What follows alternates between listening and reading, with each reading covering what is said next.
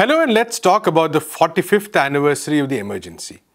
On June 25, 1975 at around 11 p.m., President Fakhruddin Ali Ahmed signed the proclamation of internal emergency, citing the threat to security of India from internal disturbances.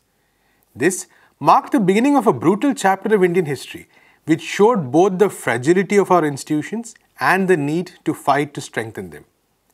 The major pillars of our democracy crumbled one by one, with a few exceptions before the authoritarian will of Indira Gandhi. Many fundamental rights were suspended. The draconian Maintenance of Internal Security Act, or MISA, was used indiscriminately to target any opponent to the government. Opposition state governments were dismissed, and leaders of opposition parties were jailed, as were tens of thousands of common people. The press, which was supposed to be a defender of democracy, was censored. But what was worse was the fact that many media organizations willingly accepted this censorship.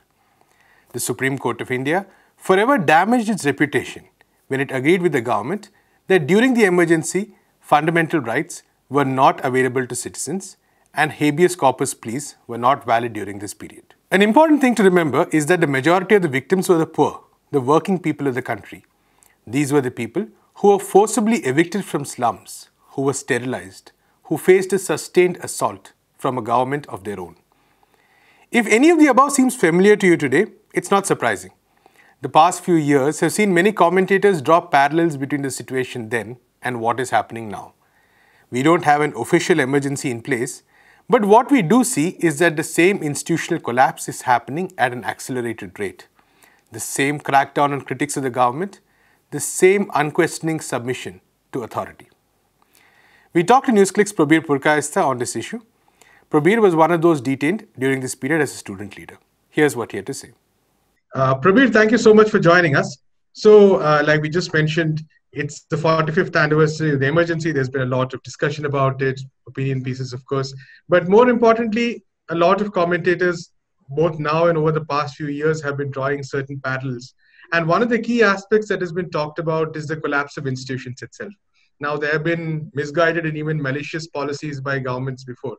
But we are probably in a phase where the ability of the pillars of Indian democracy, or the willingness of those pillars to resist this kind of attacks, seems to have come down to an all-time low. So we'll talk a bit about that, especially keeping the emergency in context. Let's take the comparison that is quite often being made.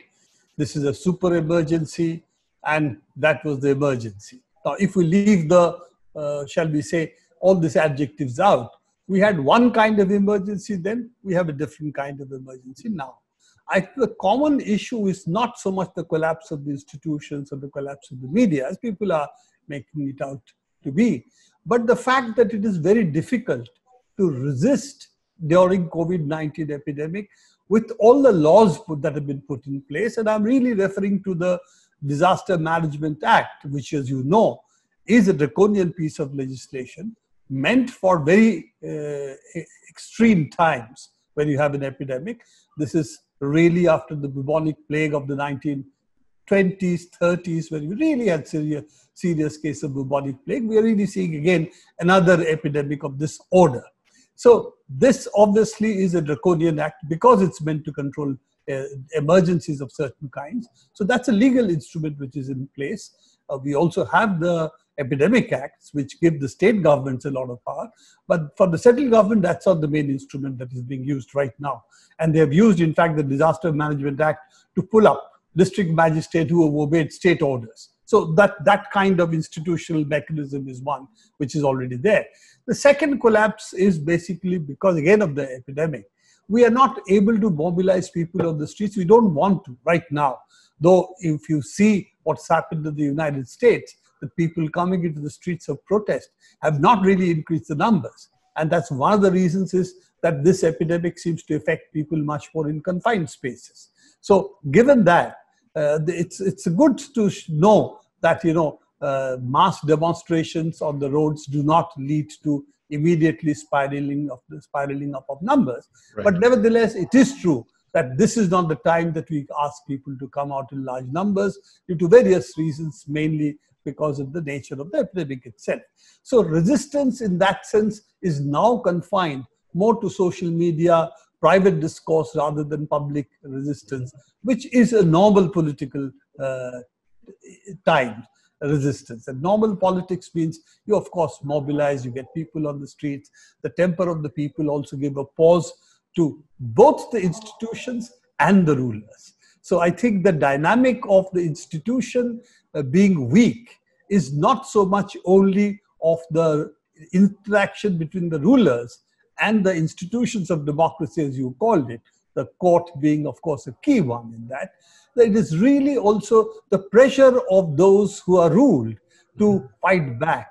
And if that fight back is weakened due to whatever reasons, then of course there is a problem that the institutions then get into, that they then start succumbing slowly. One by one, they seem to fall by the wayside, which is what the Supreme Court at the moment is perhaps most glaringly doing. It says all the right things about law, but then it doesn't provide relief to the people. So given that you have an institutional failure of the court, that even in the famous emergency judgment, which is what's called the ADM Jabalpur judgment, the court said, yes, people, the detainees, have the right to life and liberty, since I was a litigant in that same petition. So you have a right to life and liberty, but you cannot exercise this juridically. That means the court cannot give you a relief that you're seeking for. So the essential part is not recognizing the law, what is right under law, what is right and what is wrong, but being able to provide relief to the petitioners. And that's exactly what we see today, whether it's Kashmir, whether it's other cases. The court says all the right things about law, but what is missing is giving relief. So this is one part of the issue. So I will say that the institutional collapse is a consequence of the emergency architecture, which is the Disaster Management Act, and the fact that mass resistance has become more difficult under epidemic times. And the government in that sense has got a window of opportunity where it can do a whole bunch of things, including changes in labor laws by fiat, not by changing the law, but by fiat, and saying, okay, because it is an epidemic, we say unions cannot do ABC. You cannot go on strike. We can sack you whenever we want. The labor courts will not interfere. Now, these are all actually diktats of the government, not backed up by any legal infrastructure. The court is unwilling to provide relief. People are not able to resist because the factories, half of them not even working. So given all of this, you have a situation, the normal avenues of protest don't exist, and then you have what you are calling off as the institutional collapse that's taking place.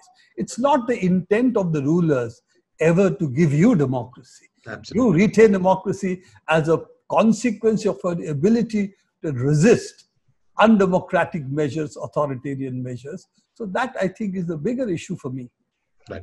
And the other key aspect I also wanted to talk about was regarding the role of the political opposition and state governments itself.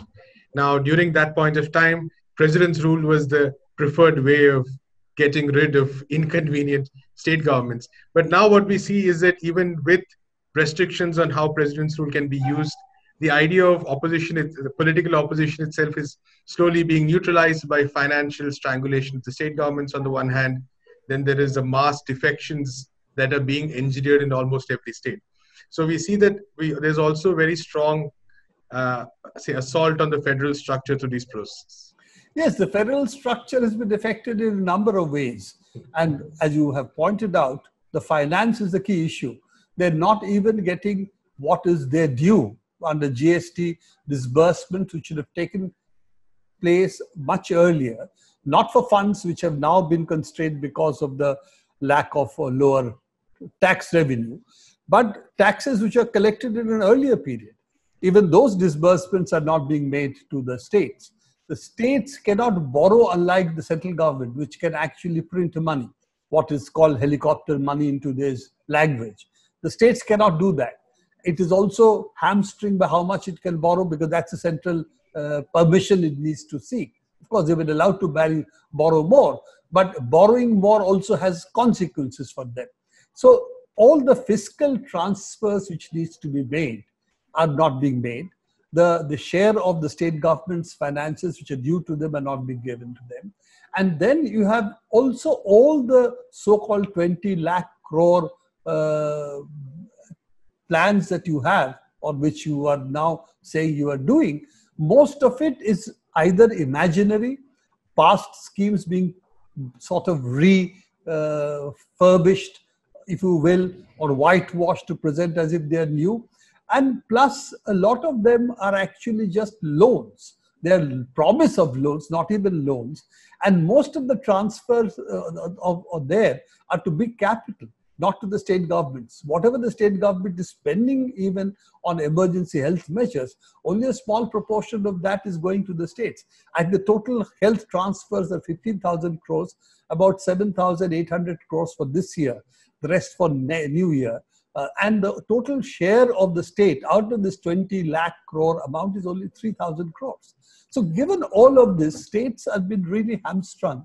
And if the protest, currently, the issue that is still there is, if the protest, there is still the issue that the central government holds by fiat, overrules whatever it wants to do, and can say, no, no, you have to follow this. And as you said, there is a Damocles sword of course, dismissal that can also be used. But you also pointed out that buying and selling of MLAs for both the higher, this upper house, which is the Rajya Sabha, that has been going on. You have buying and selling of MLAs for overturning governments, which was what was exercised in Madhya Pradesh, for example.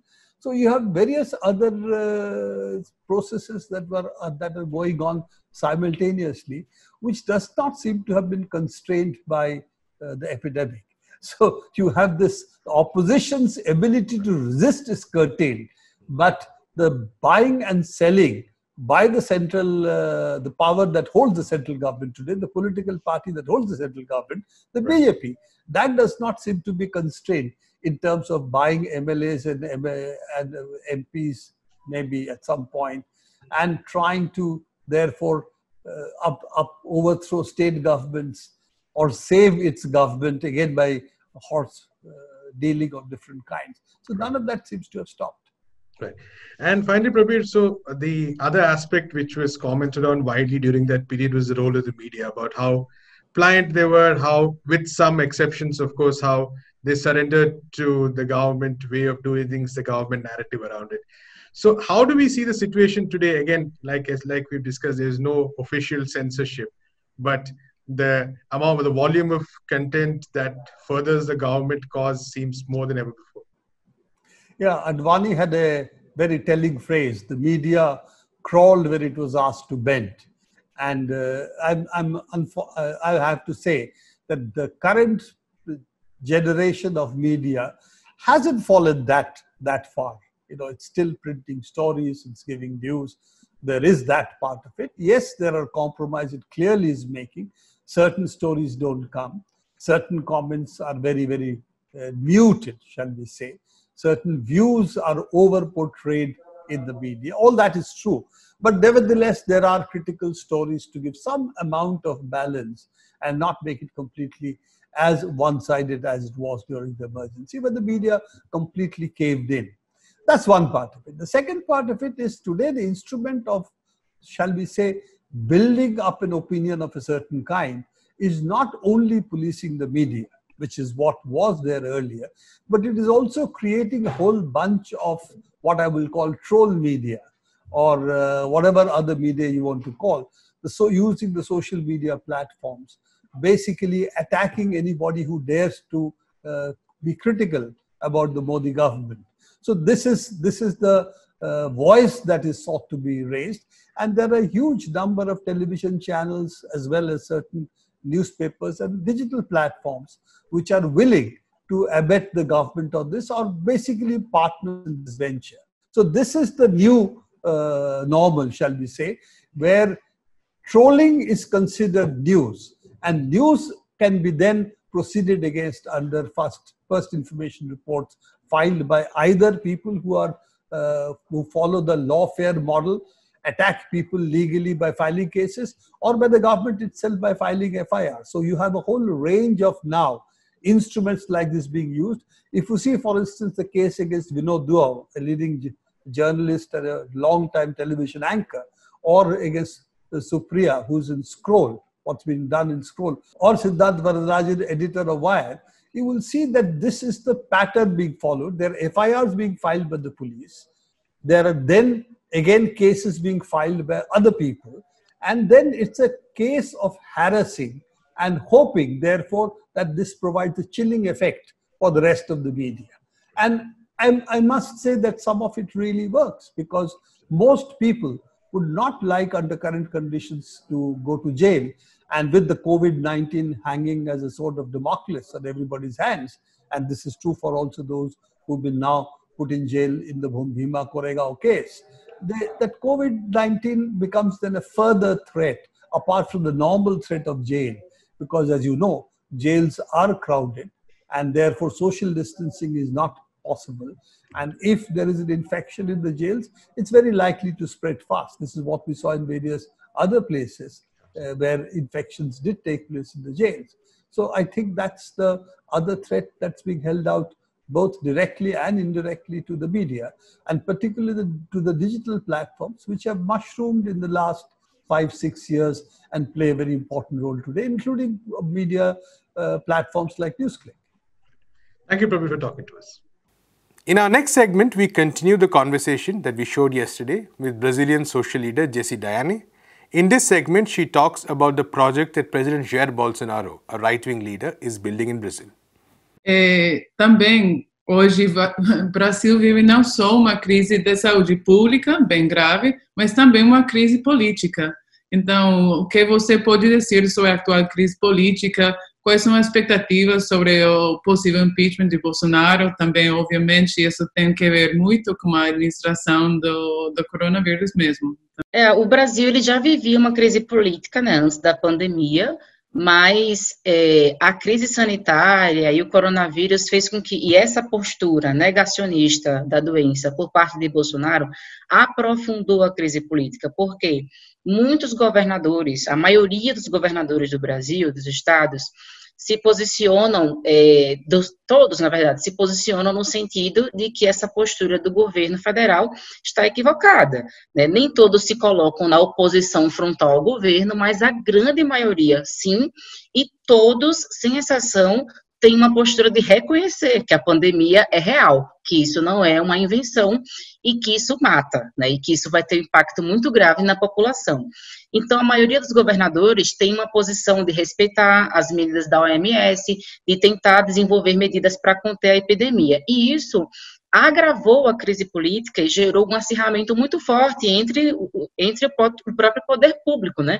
Então, tanto os governadores têm tido essa postura, quanto parcela do judiciário tem se posicionado muito também nesse sentido de, isso não está certo, isso é um crime, né, contra a nação, o presidente está colocando o povo para morrer, né? Então, uma das hashtags, inclusive, aqui contra o governo Bolsonaro é Bolsonaro genocida, porque é um projeto que, de fato, mata o povo brasileiro, né? Então, tudo começou a se aprofundar com a crise sanitária. Então, uma acirra crise política, aprofunda a crise política e gera um grande movimento de oposição ao governo por conta dessa postura. Soma-se a isso o fato de que o Bolsonaro, além de ter essa postura negacionista, anti-ciência, anti-razão, ele também, desde sempre, nunca escondeu, nunca negou, defende projetos autoritários. Então, desde quando ele era deputado federal, ele já fazia homenagens a torturadores da ditadura militar aqui no Brasil. Ele nunca escondeu seu projeto autoritário. Só que, enquanto presidente da República, ele estava mais ou menos contido, digamos, né, durante um período. E a partir desse aprofundamento da crise política, as sanhas e o seu projeto autoritário começaram a aparecer com mais força. Começaram a acontecer várias manifestações de rua pedindo intervenção militar, fechamento do Congresso Nacional, fechamento do STF, que são coisas que só aconteceram na ditadura aqui no Brasil, e o presidente Bolsonaro participou dessas manifestações, inclusive sem usar máscara, passando bem essa mensagem de que essa é uma gripezinha e que essa doença não precisa nada desse negócio de usar máscara, de usar álcool em gel e de, né, garantir as medidas aí de distanciamento social necessárias para conter o coronavírus. Outro elemento importante foi a divulgação do vídeo da reunião ministerial, né, que o Judiciário do Brasil autorizou.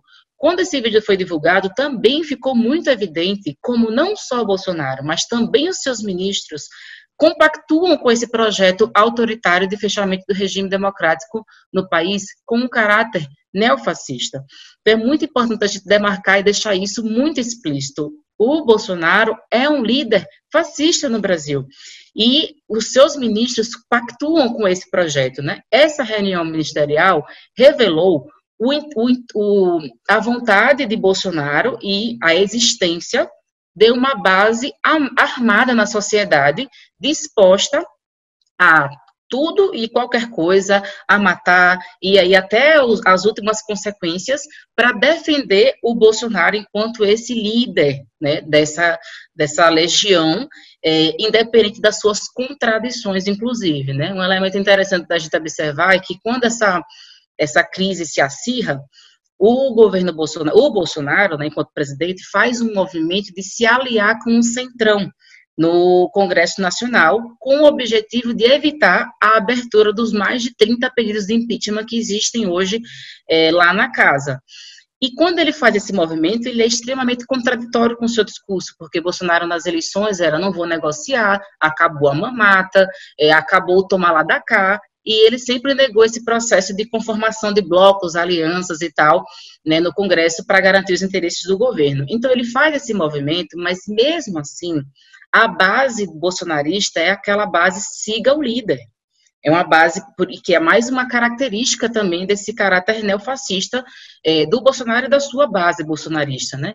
Então, esses elementos agregaram um novo elemento de oposição, de um movimento de oposição. Então, além da negação à pandemia, também tem esse elemento da defesa da democracia. Então, diversos governadores também do país, o judiciário, a mídia, né, começaram, além da oposição da esquerda, que historicamente, e antes de tudo isso acontecer, já estava se posicionando contra esse governo.